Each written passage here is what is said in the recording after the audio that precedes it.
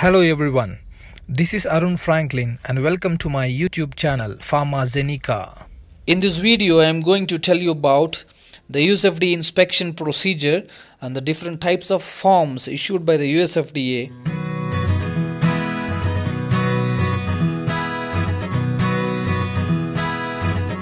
US-FDA company or FDA approved pharma company.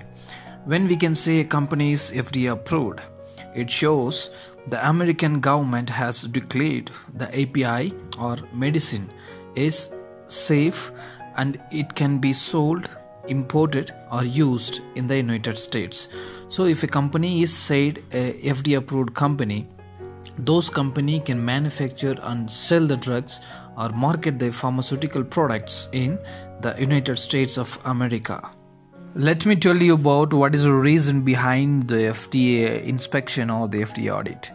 Say if a company is said to be a FDA approved company, so those companies will market their pharmaceutical medicines across the United States of America, and the FDA wants to inspect the manufacturing facility as either for a scheduled routine audits or for a survey, or whenever in the United States of America the FDA got any complaint or the problems for the products, the FDA will definitely come for an audit or inspection of the facility and the procedures.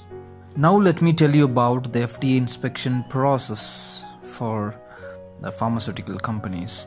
So whenever the FDA wants to inspect the pharmaceutical facilities, upon arriving at the facility, they will issue Form 482 to the pharmaceutical company.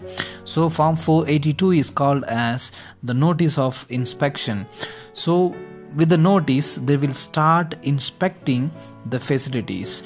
The FDA auditors will inspect for the 6 systems in the pharmaceutical industry, which is the quality system, the production system, the facilities and equipment system, the laboratory control system, the material system, and the packaging and labeling systems. So they will inspect all the 6 systems, and if at all FDA auditor found any issues with the 6 systems, then they will issue the Form 483, that is called the inspectional observations. So with the Form 483 they will issue and they will return to their own country. So once the pharmaceutical company receives Form 483, they have to respond to the Form 483 within 15 working days. So with the response, if the FDA is satisfied, they will provide the EIR, which is called the Establishment Inspection Report. So if at all they will not satisfied, they will issue the warning letter. So once the warning letter is received by the pharmaceutical company, it's a great warning that they cannot going to receive or they can't market their pharmaceutical products in the US. So once the warning letter has been received by the pharmaceutical company, they have to respond within 15 days. So once the FDA receives the response for the warning letter, the FDA schedules a follow-up inspection for roughly around 30 days after it receives the warning letter response. So FDA will review this response for warning letter, and if they will satisfy with this response, they will issue the EIR, that is Establishment Inspection Report, to the pharma company. If at all they will not satisfied, means they will issue the import alert. What is import alert? The import alert informs the FDA's field staff and the public that the agency has enough evidence to allow for detention without physical examination of products that appear to be in violation of FDA's laws and regulations. That is, FDA will not allow the products manufactured by the company which has been issued the import alert into the United States of America. That means your company cannot export or market your products in the United States.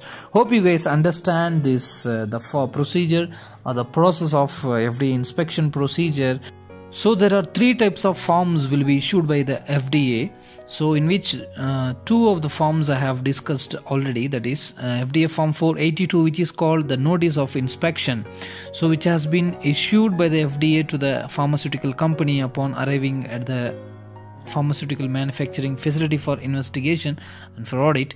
And second one is the Form 483, which is the inspectional observations. So whenever the auditors observed any issues or the observations, they will issue the Form 483 to the pharmaceutical company.